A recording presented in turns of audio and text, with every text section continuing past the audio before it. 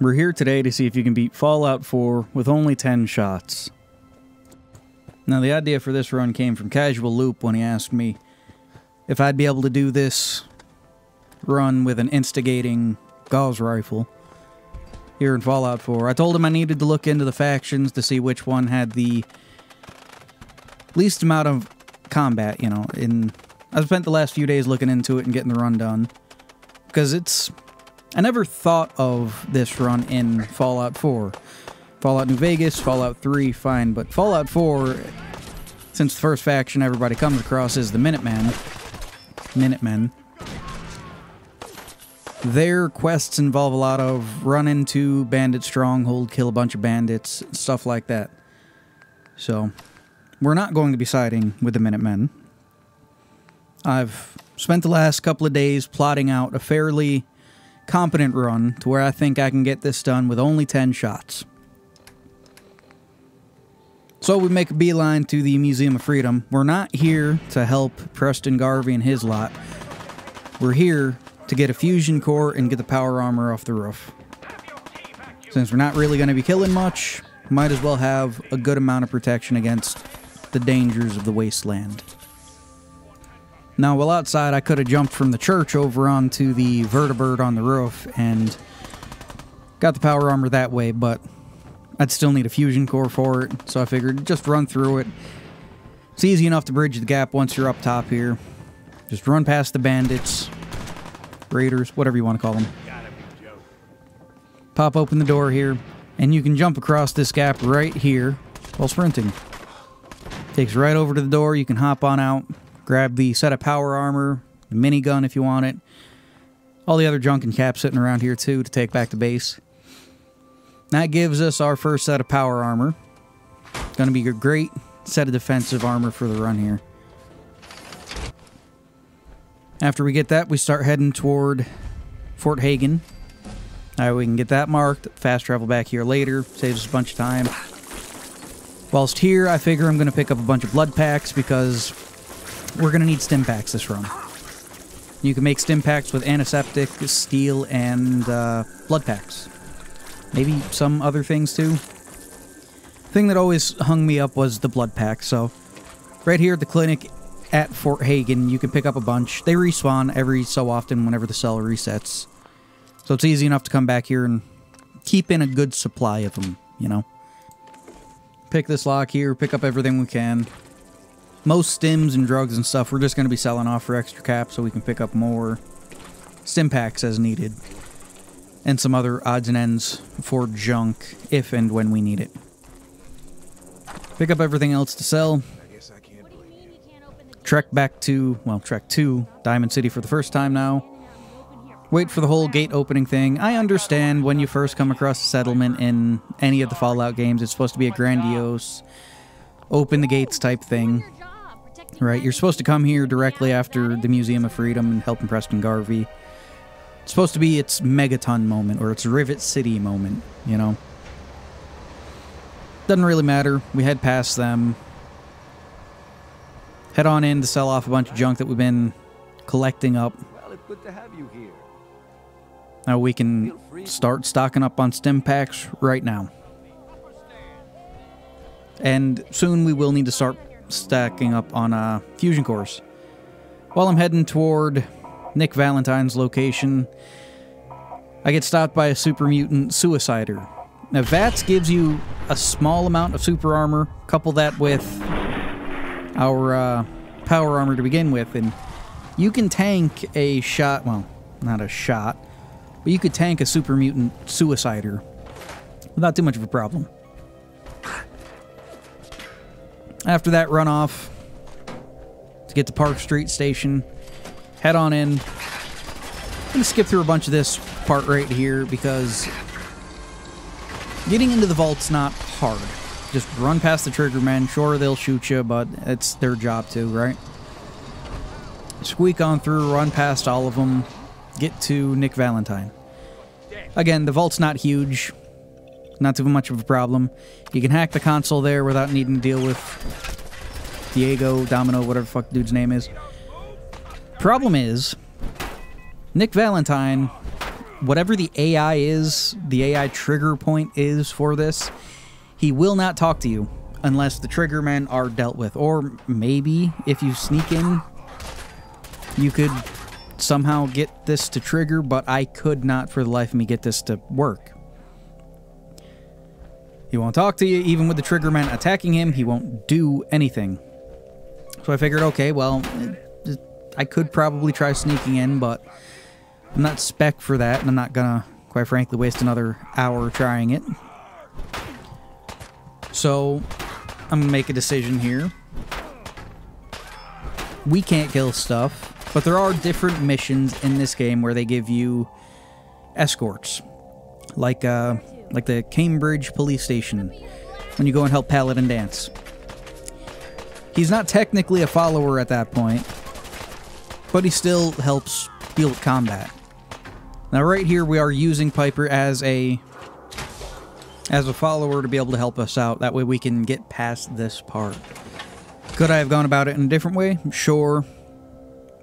But each of the Fallout games has a point where you have to have followers and or escorts with you. Right? If you ask them to come with you, I consider them a follower. If they're just part of the mission, I consider that an escort. Well, you don't need to keep them alive. They're escorting you instead of you escorting them, right? So we let Piper use our power armor to deal with the triggermen inside. She deals with it. We get the password off of it. We open up the door, and I thought the game was just bugged at this point because Nick's not talking to me. I was thinking, oh, well, maybe I could just restart it, full run restart, try it out again, and it'd work. But no, he eventually started talking and lit a cigarette and whatnot, so we can move on from this point. We got Nick out, which is the first, I guess, milestone in the quest. Come out to deal with Darla and Dino. Skinny Malone, that's his name. I didn't know that if you go too close to the door, they automatically aggro on you. Here I am running around trying to kite him around, not die in the process, while Piper and Nick do the rest of the work. Took the rifle out, put it away. Just kite him around. It's easier once you get the hang of it. Those 45 SMGs, though, they're fucking annoying to deal with. Pick up some stim packs, some other stuff here and there. Just kind of hang out and let them hash it out on their own, now that each one's aggroed on Nick as an escort in this mission, and Piper as a follower. That way they can just deal with it there. Also, a fucking wooden baseball bat against like a ton of metal armor, still staggering them. It's just stupid. Loot everything up, head back to Diamond City, talk to Nick. We all know how this plays out. We talk to Nick, go over to Kellogg's house. Easy enough. He can't pick the lock, even though his fingers are pretty much lock picks or some shit. So we have to go to the mayor to get the key, since we can't pick the lock. And then you can either try to sweet talk the mayor, or bribe the mayor, or just do what I do and steal the key off of him. How a dude in a ton of power armor just kneeling behind you, stealing a key out your pocket, I don't know.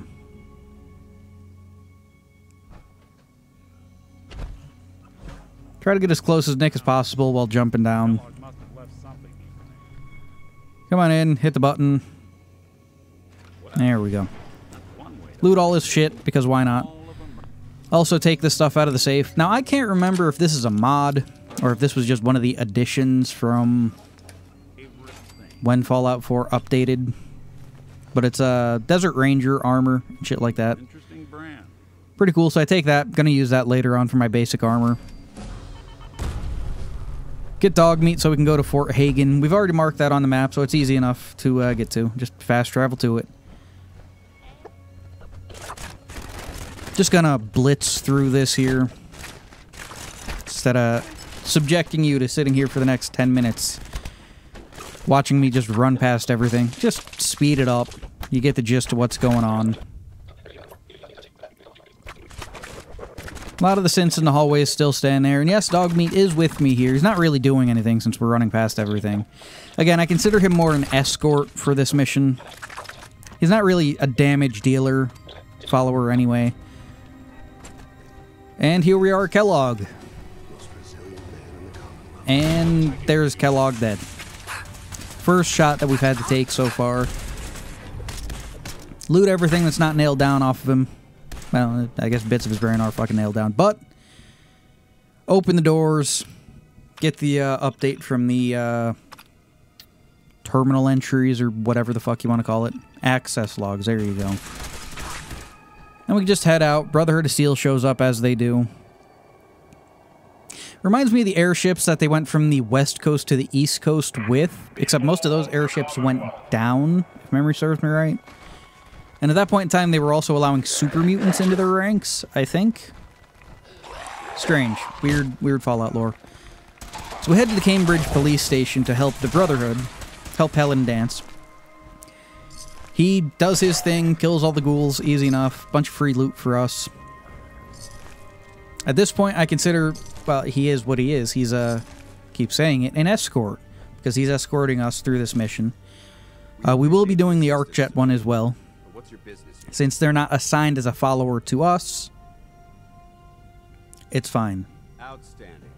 And if we hit another brick wall, we will be using another follower just to deal with that. But if and when we need to, we can deal with that. Start following Danse. Realize I've already been to ArcJet on my way to Fort Hagen, so just fast travel to it. So we fast travel to ArcJet, run on in. Paladin Danse automatically shows up. Loot some stuff here and there. He does his whole corporations ruin the world thing. We're just going to blitz past all this too. Talk to Danse a little bit here and there. Follow him through the rest of it. He's the walking tank with a, you know, working gun at this point, so it's on him. He's, I don't know if he actually uses Righteous Authority or if it's just a unnamed piece of gear that no one uses unless you get it. Then I guess if Paladin Danse was a follower, you could then give him back Righteous Authority to use. I don't know. I don't really mess with Fallout 4 too often. Keep heading down, loot everything we can. Keep heading further down. Now there's a couple of ways to deal with this part here with the synths. You can either head out and help Paladin Danse kill the synths, in which case you have to shoot and kill shit, or you can start up the engine that just cooks the synths and Danse along with it. Which I guess he's a synth at this point, maybe, so whatever. But the thing you can't do is just let Danse do his thing, because the synths will just keep spawning in indefinitely.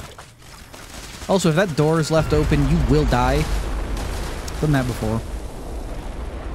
So we cook off the synths here, since we're not going out and shooting anything. Let that interesting little part finish. We head on out to check on Danse and collect up all the ammo and guns and shit. Money in the bank and resources in our storage. Head on up. Synths up here. Easy enough to deal with again for Danse. I always figured the cattle prod deals really shouldn't do any damage to power armor, right? Well, some electrical weapons can fry power armor, and while other sets of power armor have been fried from EMPs, a cattle prod or a shock baton, whatever you want to call it, it's pretty much just a fucking stun gun on a pole, a handle. They don't work the way you would think in movies and games, so shouldn't really do anything to power armor. A lot of shit shouldn't do anything to power armor. That's what I wanted to hear. But game mechanics needing to be what they are.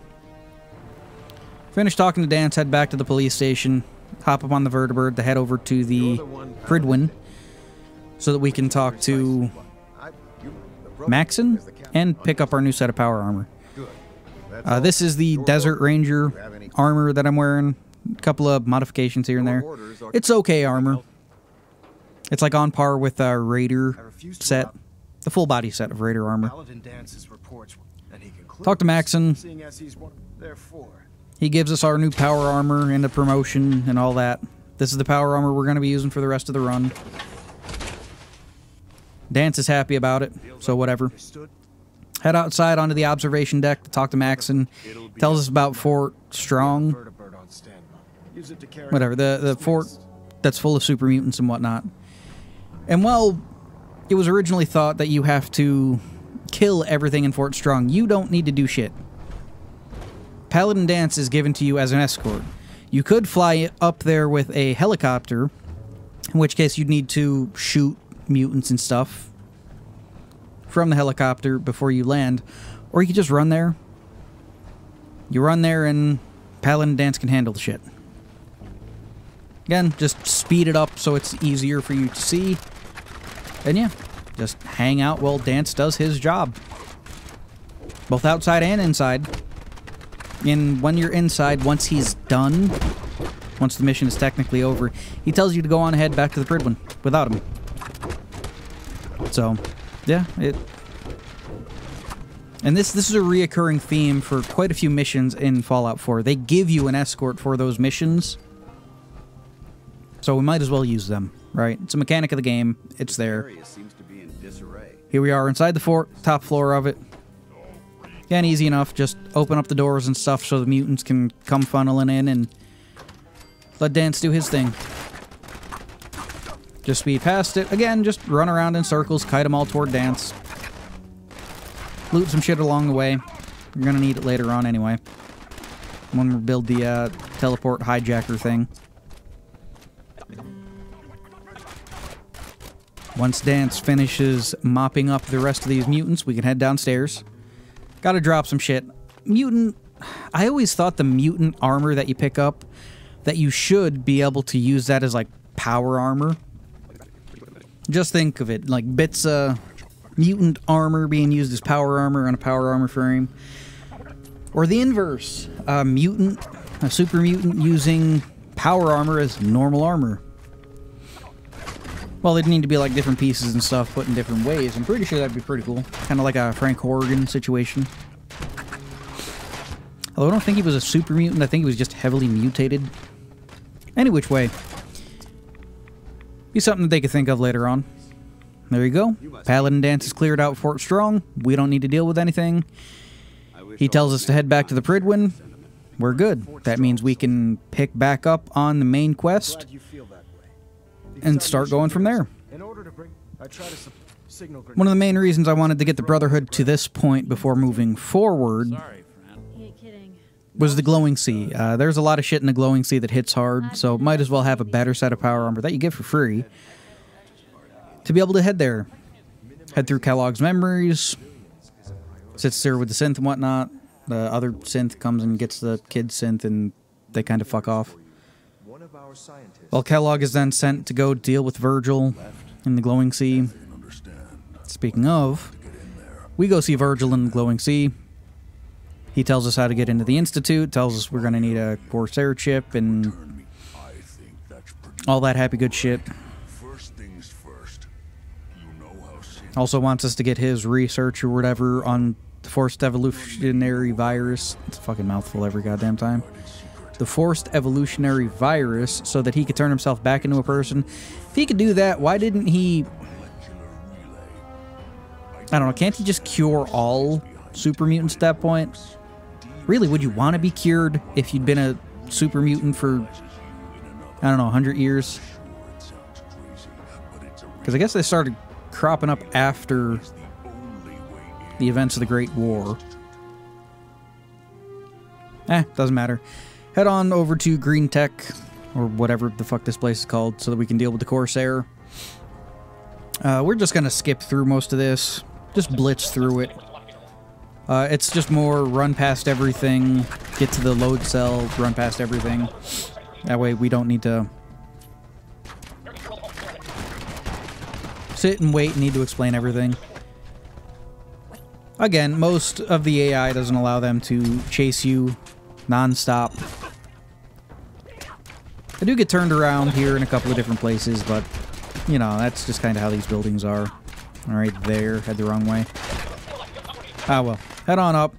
Run past all the traps. Most of the traps you spring are delayed. Head up through the elevator. Just kind of hang out. As I'm heading through here, I realize that you can hear the Corsair talking. So I figured, hey, maybe I can get a bead on him to shoot him now to not need to deal with him later. And yes, you can.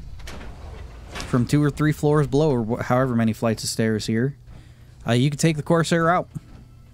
So he's gone. We're down 8 shots now. But we have the Corsair chip now, along with some other armor and odds and ends we can break down or sell off as needed. A couple of stealth boys too, always great. Head back to Dr. Amari, tell her we got the chip. She says she can't do anything about it. So we have to go meet the railroad. On our way there, we get jumped by another super mutant suicider again. VATS gives you super armor to a point, so you might as well use it. Beyond that, run past everything. Here's the second point of this. Right, the ghouls here, not really too bad. They're doing minor chip damage. And while it would be annoying to try to punch the code in with them knocking me around, I realized that the the railroad does a whole scripted thing like Nick Valentine does. You walk in, the lights come on, all that shit, right? Freezes you in place as you talk to them. I don't think I'd be able to do that with enemies, so I got Piper, had her clear out the ghouls and stuff there. Done. That way I can go in, deal with the next point of it. Easy enough. Sent Piper back, went down, actually met these guys. And we're killing the railroad, because we're siding with the Institute. Now, doing my research here for this run, I know that the the Institute has you come and kill the railroad. There we go. If you side with them. So if you take them out now, which is their leaders, Desdemona, Gloria, I think Deacon, Tinker Tom, maybe Drummer Boy. You take out the, like, named NPCs for the railroad, and that automatically completes that quest when you get it from Father later on. So I figured, okay, well, take them out now, and then that should be smooth sailing to where I don't need to really kill anything till the very tail end of the run with the Institute. Play my cards right, little fucking around here and there, and we'll be able to get this done. So, that's what we're doing. Got the chip decoded. We'll head on out now. Back to the Brotherhood so that we can begin building this relay hijacker thing. Anyway, with the Institute dead, that gives us 3 more shots to work with for the end of the game. Which is going to be just fine. Head back to Maxon, talk to him. He's all elated that we're going to build the transponder hijacker relay thingy with the Brotherhood's help. Even though they're not supplying anything, they're just having someone read a fucking blueprint for us. We get everything hooked up. Hop in the teleporter. Teleport to the Institute. Ta-da. Meet our father-son here. Meet Sean. I know. You've gone to set. Like I said, we're going to be working with them for the rest of the game. Mostly because I think the Institute has some of the fewest missions after you beat them. After you meet them. My mistake. We head around, meet everyone we're supposed to, loot everything that's not nailed down, pick up these synth relay grenades. Might need them later. Is a just-in-case policy. Head back to Father, talk to him some more. He sends us on to a mission to go to the weird sunken ship thing to reclaim the Gabriel, I think his name is. Head of the Raiders here. He's atop his sunken ship. Ditch our power armor for now because you can't swim in power armor. It's easier just to swim up to the ship and then run up. And this right here is one of the most fucking annoying things about Fallout 4. why the fuck a character would use a goddamn nuclear catapult in melee range. Happened multiple times. I just kind of lucked out and was able to run past the dude and he shot it off into the fucking ocean. Still, though, the fucking stupidest thing about this game. Alright. No one on God's green earth is going to be 10 feet away from a dude and shoot him with a fucking nuke. Super mutant suiciders are one thing already, but this just stupid. Alright. Anyway, we use his recall code, get him all fucked up. Let the Corsair do his job, since he's escorting us here. The Institute pretty much always sends you out with an escort, if you haven't noticed. So he's doing his thing. He gets knocked down, he gets back up again. You know, never gonna keep him down. And then we just wait for him to plink at these guys. The Institute laser rifles are kind of shit. I don't know why they don't go with like a plasma rifle. Hits a little harder, you know. Where'd that little fucker go? After that, jump off the back of the ship, swim back around, grab our power armor, teleport back to the Institute. All is good in the world. Head back, talk to Father. You'll have a contact waiting for you, Justin. He sends us over to Bunker Hill. This is another one you would expect it to be a huge to-do, right? There's a battle going on outside with the railroad and the Brotherhood of Steel, and the Institute swoops in with its synths, and figure it's gonna be a wholesale slaughter, and you can just run past everybody. Jump up on the cars, jump past the gate, run directly underground, run to the synths, use the recall codes, and you're done. In fact, the Brotherhood, at this point, you're not even enemies with them, so they're not going to shoot at you. The Institute's not going to shoot at you. So the only ones that don't like you are the Railroad. So you can just run past them. Just like this. Mind you, power armor, a little annoying to jump around in. And the head bob also gets on my nerves. But it's a mobile tank, so you might as well use it, you know. Wedge ourselves past the guys here in these narrow passages. No idea what this place here would have been used for before the war. Looks like somebody knocked out a wall under the memorial to come here. That's weird. Maybe city infrastructure or something. Anyway, we come across the synths. I've got money. It's yours if you let me. Use their recall codes to shut them down so that we can teleport them back. Again, the synth component that's in each synth, I thought that was like a relay deal to where they could just teleport them back. Or, you know, maybe like a 3 laws of robotics thing to never violate the Institute and go against them. That could have also worked. After that, it's as simple as run out, go meet Father on top of the CIT ruins. Commonwealth Institute of Technology, which, if you didn't know, there's more than one Commonwealth in the United States. Go to the director's meeting. Sean tells us he's dying, and he wants us to be the new director of the Institute. And then we have to talk to what's-her-face, I forget her name, so that we can go and get the beryllium agitator from Mass Fusion. And at this point, now the Brotherhood hates us. Which is fine. We'll blitz past everything here. Get the card, get the code, run to the elevator, go down. We don't really need to kill anything. She teleports to us anyway. I use a stealth boy and just kind of chill out as we go down. Best not to draw attention. They blow up a generator. You run past everything and then flip a switch and the generator's somehow okay. Just stupid. We get dropped off at the ground floor, head even lower. Get to the beryllium agitator. Think about dropping a weapon that she might be able to use for what's to come next, but I don't have any ammo for anything, so she's shit out of luck. We get the beryllium agitator. It sets off the security system. Now we have to deal with the sentry bot. And by we, I mean not me. Run around the room, get their attention, the sentry bot and the protectron. They aggro on you because they see you as the player as more of a threat than your escort there. Lock ourselves over here in the decontamination room and let what's-her-face plink at him with her little blue laser till he's dead. And bam, we hit the button, cycle through the airlock procedure. We're good. Because I think we have to get close enough to the door up here for the Assaultrons to kick in.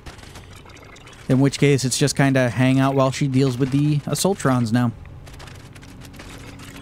Which you figured this body type for, like, Assaultrons and whatnot would be better for, like, care robots in a medical sense. Because there are, I want to say, Protectrons. The Danger Will Robinson shit. That are used in hospitals and whatnot. You figure these ones here with, like, the human form would be better suited for that. Could just be me, though. Yes. Head back to the Institute. Talk to Father again. The Brotherhood's intervention must be... That way we can get sent on to our next mission. Ah, Bethesda jank. Gotta love it. This one here is the one I picked up the relay grenades for. Because I remember while they do teleport some synths in to help you, you're kind of on your own for the most part. And you can't just run in and talk to the people. Ran around for a little while waiting for the synths to pop in. None popped in right away. Because I think there's like damage thresholds you have to do. Like take out a raider or 2 raiders before they pop a synth in. So we start using some of these relay grenades here. Toss them out, also going to speed up time. That way it's easy enough. Some synths are getting popped in on their own. At this point, it goes idle because I was checking my smoker outside. I was making some jerky. So it just kind of sits here for 20 minutes. Something. I don't know. Sit here for a while it just kind of does this. Strange thing is, not all of the raiders are dead at this point. Right? You'll see here in a second when it finally picks up here. Not all the raiders are dead. There's still one, the legendary one, that's right there. Why he wasn't shooting at me the entire time and killing me, I don't know, but... Toss a couple more synth relay grenades so that they can start doing their job. He's almost dead, and if we can keep his attention, then any Mark 1 synth should be able to take this dude out. And that's one of the synths that was popped in through the mission. Toss the next 2 there. They pop in, they take him out. That's the outside taken care of. Head back inside. They, you know, teleport in, kidnap this dude. And then I'm guessing teleport back out. We install the random boosting equipment in Diamond City Radio so that we can play our message to the Commonwealth. Then we head in, back to the Institute. Hook the beryllium agitator up into our reactor. Let Father finish his speech. Energy independent now. We go to our first directors meeting. We tell him to make more guns. And then it's time to go say hi to the Brotherhood. Now, if you know anything about the end game here with the Institute, you'll know that you have to take out 3 key items when you're dealing with the Brotherhood of Steel. These are, they just call them Brotherhood generators. They generate like an EMP barrier around this place so the synths can't be teleported in. So we have to take out those 3 things. And I know for a fact that like gun bashing doesn't work and other shit like that. So you have to deal damage to these 3 things. See where I'm going with this here? We have 3 shots left. We have 3 generators to take out. That's why we've been saving the 3 shots we've been saving. I am just glad that my math actually worked out in the end like this. Because it would have been a shame to waste the amount of time I put into this. Run here. So, take out the first generator. Some synths get teleported in. We toss down a relay grenade that brings in a couple more. Take out the second one. Toss down another relay grenade. Just to keep the Brotherhood off of us while we make our way to the third one. Third one's up in an aircraft tower because, of course, it is. So we head on up. Find the last one. charge up our rifle, take that out, and we're out of ammo for the rest of the game. Good thing the rest of the game is relatively easy. So for the Institute, we're just going to speed up the rest of the game here. For the Institute, all you have to do is kind of make your way to Liberty Prime and just kind of hang out. Right? They teleport in a synth virus, which infects Liberty Prime so that they can hijack his weapon systems. If the synth virus is destroyed by the Brotherhood, they just teleport in another one after a little bit of time. Fall down, head back up there, wait for the new synth virus to get teleported in. Just kind of hang out while healing up. Play with the dude's severed head for a little bit. Forgot you could spin things on the axes while holding them in this one. Elder Maxon finally shows up. No idea why he's on the roof, but whatever. Synth teleports in to teleport us out because they're taking down the Pridwin, and with that we've beat Fallout 4 with only 10 shots. Sure, if I would have thought a little further ahead and or known how the game works internally with not being able to proc the mini cutscenes when you have things aggroed on you, I could have thought about it differently for getting Nick Valentine out and visiting the railroad. But hindsight's 20/20, and we're done here. So thanks for watching. Hope you enjoyed it. Thanks again to Causal Loop for the idea for this run. Quite frankly, I didn't think it was even possible. So, thanks again.